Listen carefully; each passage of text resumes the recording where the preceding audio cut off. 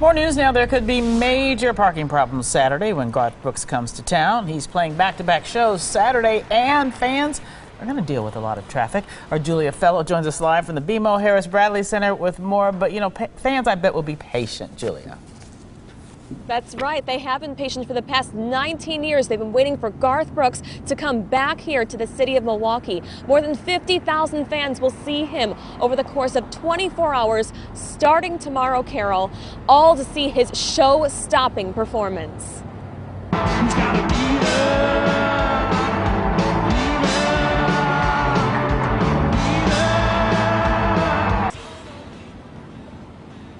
That was Garth performing in Milwaukee back in 1996. There is a double show Saturday night, back to back. That has leaders talking at the Bradley Center about getting down here early. They're warning you. The first show is at 7. The second starts at 10:30.